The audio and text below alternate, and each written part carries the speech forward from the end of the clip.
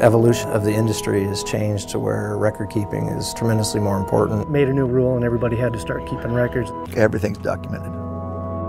And then during an open discussion, Del Vanderhoff of Chamberlin Agriculture will bring 35 years of perspective on the shifts and demands for agricultural data, not just from an ag chem distributor, but also from the grower perspective and from that of a processor.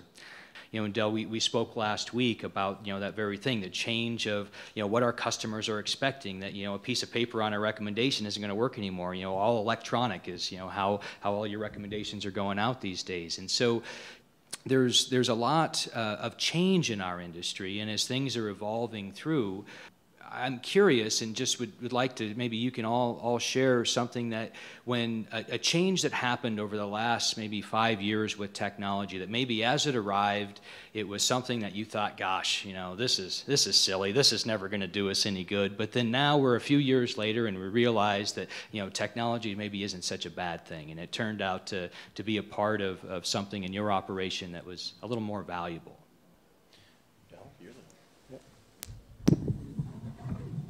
I guess I'd say as a grower and an owner of an ag chem company for over 30 years, we've seen significant changes, as all of you guys have. I remember the day when we had a 1,500 burrows, L1500 burrows, that was bigger than this table and an 8x10 enclosed room.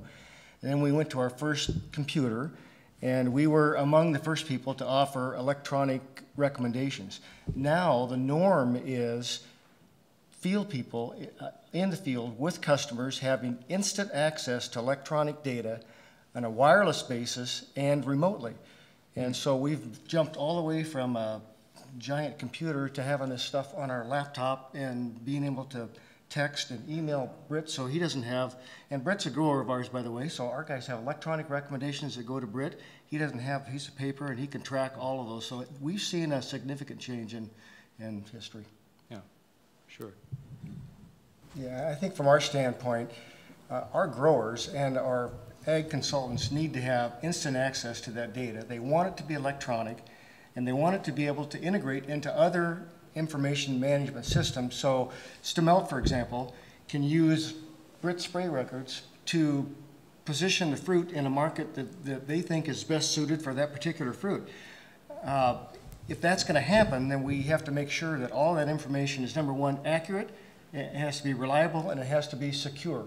I don't think as growers, and we're selling food and it's a food safety issue, I don't think we're going to be afforded the same luxury as the IRS and tell them we lost our records. We're going to have to be able to have secure records and be able to deal with that.